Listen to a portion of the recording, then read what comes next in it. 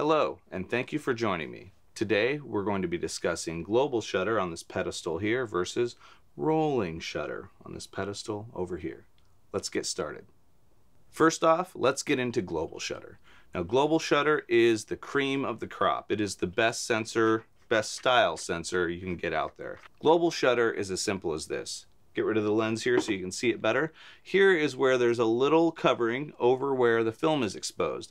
As I push this button down, it is moving so fast so you can't really see exactly what's going on, but I'll explain it here. You get full bursts on each frame of film, so everything's captured simultaneously. Rolling shutter is a little less cool. What rolling shutter is, which most cameras are now, except for the Bolex, which this is being filmed with, and Blackmagic, certain Blackmagic cameras actually are also global shutter right now, which that is definitely worth looking into. So rolling shutter, while it does get better low light capabilities, goes like this and moves across and finally captures.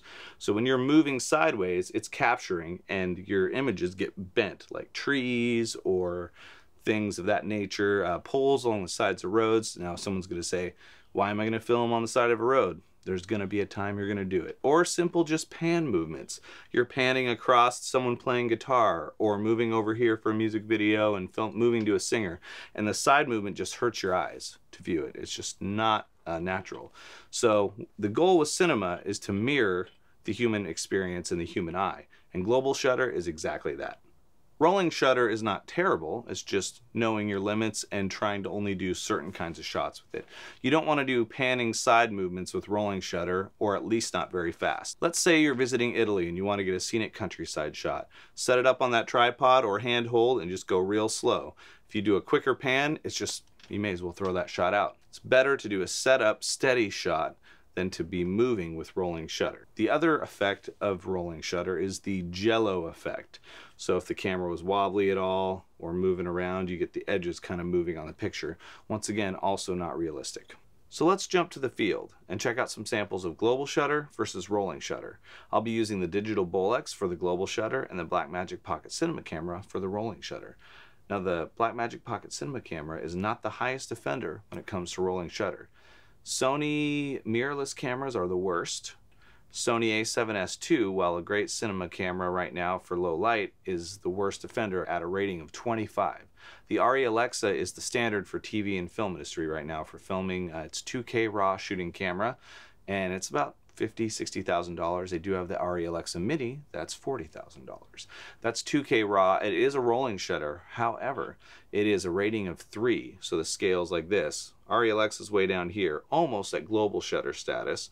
Sony's way up here. Panasonic GH5 is somewhere in the middle, and you got all the others in between. Canon tends to be on the lower spectrum, but it's got to be at least a 10. It's a lot higher than the Arri Alexa for side movement, things like that. So that's why the Arri Alexa looks so good, and it is a standard, and the dynamic range is so high on that one. So let's take a look at these samples and see what you think.